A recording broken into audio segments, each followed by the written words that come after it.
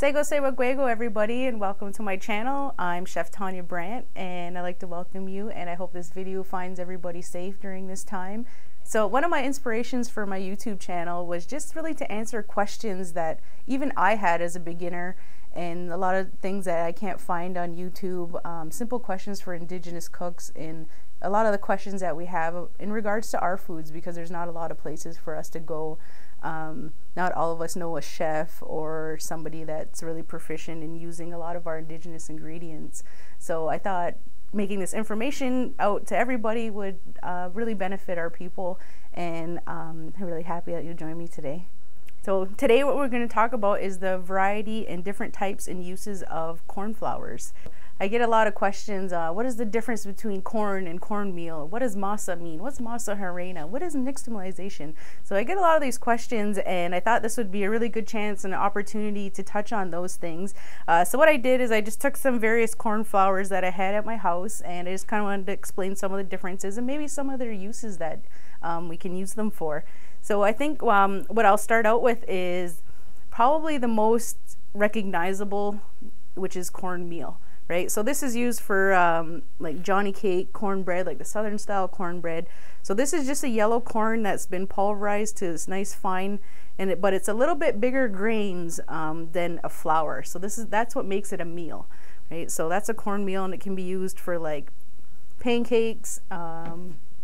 All of them probably can be used for pancakes, actually. So a common question I get is, can you use cornmeal to make cornbread? And the answer is yes, that's what we use it for. But I use it for regular, like southern style cornbread, but I do mix in flour with it because it would make it's a really dense, heavy, and the mouthfeel texture is not really something our people are really used to anymore. Hey, our palates are kind of different, so I definitely mix it with regular flour, and then obviously there's tons of flours that you can mix it with, whether if you want to make it gluten-free or healthy or organic, or just use whatever it is that you have on hand. This one is a white corn flour, so you'll see what it is it's just a finer grind. So it does look more like your regular AP flour, but it's corn. It's white corn, and it's nice and bright, and this I would probably use the same, but it can also be used for making like an atole, like a Mexican style drink. And that's basically the only really big difference, is just it's finer. So that's corn flour, whereas this one's cornmeal. One of the flours that we have, this is something my mother grew.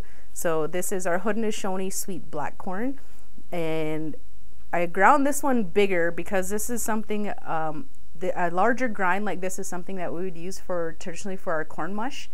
And it's a little different than what you see from the Southwest. They'll use something that's really nice and fine like that.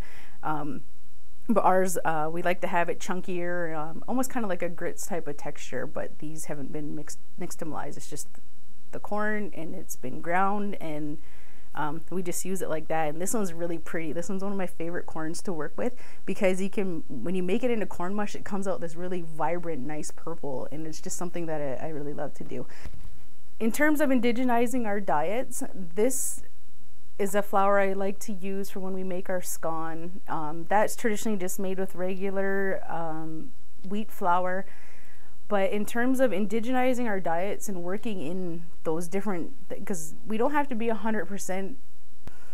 So what I'll do is I'll take this and maybe use half of this flour and replace the all-purpose flour. And that way it's just a way of reducing the amount of wheat that we're taking into our diet. And that's what it's about. It's just about little steps and what we can do to work it in to our diet and help us, right? Because no matter what we do, every little bit helps, right? It's going to help our diet, and it's helping our people, and we're seeing those benefits in Indian country of people working in these traditional foods into their diet. Yeah, all three of these are masa, or masa harina, you'll hear it called.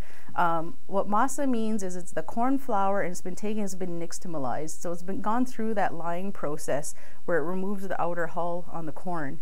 And we take it, and then they make this really fine corn flour with it. So these corn flours can have different purposes as well. These ones are commercially bought ones.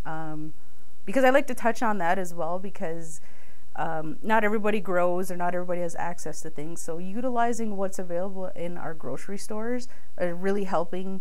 And a lot of people don't have time just to make corn flour. We're not all chefs, and we want to make our food as approachable and as easy as possible.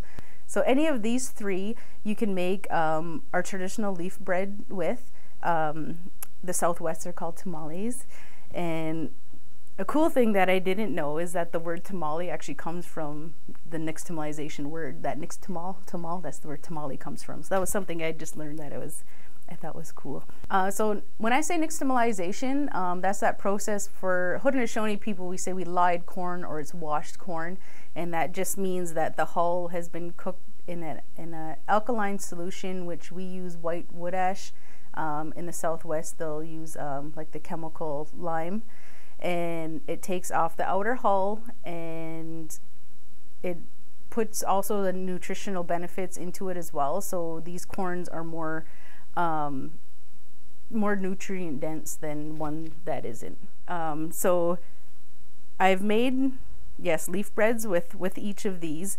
So this one is that Mesca company, and theirs is a little different, and this is the pan variety. I actually prefer working with this one. I'm not sure, it's finer, like this one is finer, but it's the mouthfeel that I don't, I just prefer this one. So I'll use that one as much. So if we're making tortillas or tortilla chips, tamales, those are different things that you make where you would use the nixtamalized flours.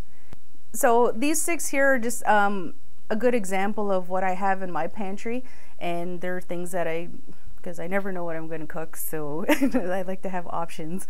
So but yeah, I would just go through them quickly. Like this is something I would make a traditional Johnny cake with, a polenta.